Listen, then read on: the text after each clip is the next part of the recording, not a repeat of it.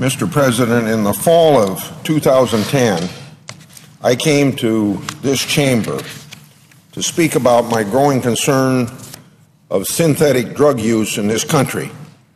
Specifically, I raised concerns about a popular new drug known as K2 or spice, and I learned about this myself for the first time because a constituent of mine by the name of David Rozga committed suicide.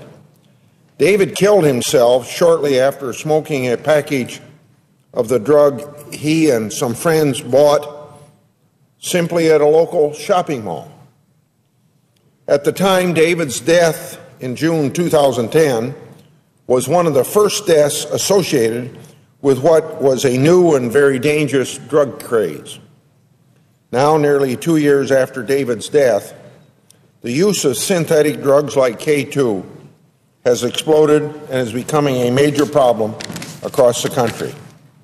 In 2009, the American Association of Poison Centers reported only 13 calls concerning synthetic drug use.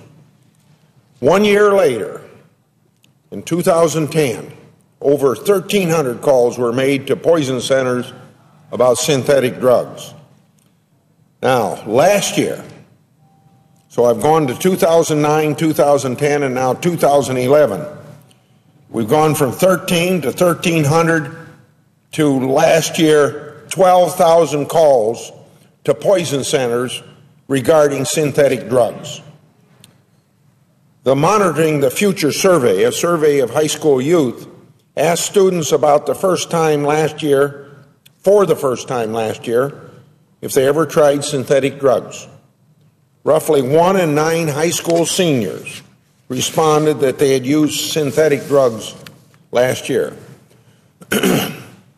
These numbers are quite obviously an astonishing increase in just 2 years.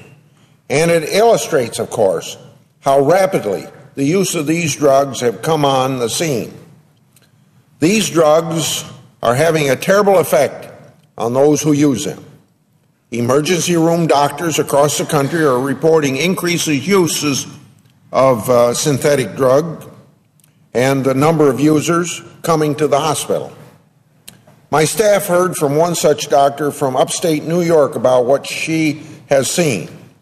Dr. Sandra Snyder, Rochester, New York, reported that users in her ER experienced psychotic episodes, rapid heart rate, very high blood pressure, and seizures.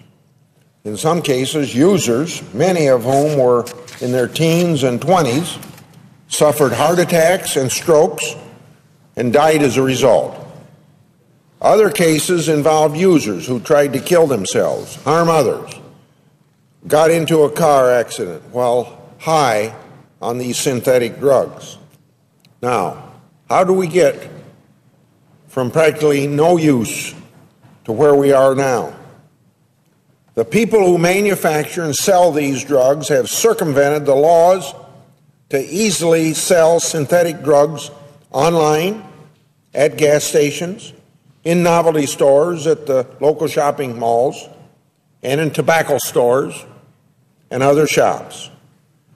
Many of the drugs are manufactured overseas in countries like China and then imported into the United States. They spray chemical compounds that have not been tested on humans and were not intended for human consumption on dried leaves. They package and market these drugs to appear as legitimate products like incense, bath salts, plant food, and snow remover. They slap a label on these packages stating that the product is not for human consumption to get around FDA regulations. Over 30 states have passed laws to ban various synthetic drug compounds. The Drug Enforcement Administration has also acted to stop these drugs. Although the DEA has used its emergency scheduling powers to control 7 chemical compounds, There are too many on the market now for DEA to go through the long and laborious process to schedule each and every one. The makers of these drugs know this as well and have altered their chemical formulas, some as little as a molecule, to get around existing state and federal laws. This is exactly the case in my home state of Iowa. Iowa passed a law last year that banned many chemical compounds. However, the law only listed a specific set of chemical compounds, and the drug makers are now altering their formulas. Recently, 2 Iowa youths have become victims of the new drugs. One is a Polk County teenager who got into high-speed crash after smoking a product called, quote-unquote, 100% pure evil. This teen had 2 other passengers in her car. After smoking this product, the driver became agitated and stated she wanted to kill herself. She started driving her car into several trees. When paramedics arrived at the scene, they reported that everyone was badly hurt and the driver was vomiting blood. Thankfully, all passengers survived the crash. Another teen in central Iowa experienced a near-death experience after smoking the same product. This teen purchased the product, and remember the name, 100% Pure Evil. They purchased it at a local store and started convulsing and vomiting shortly after smoking the drug. Once a paramedic got this boy to the hospital, he fell into a coma. He, however, woke from the coma the next day, but had failed to recognize his mother or grandmother at the hospital. Thankfully, this boy has since recovered his memory. Now he suffers occasional anxiety attacks.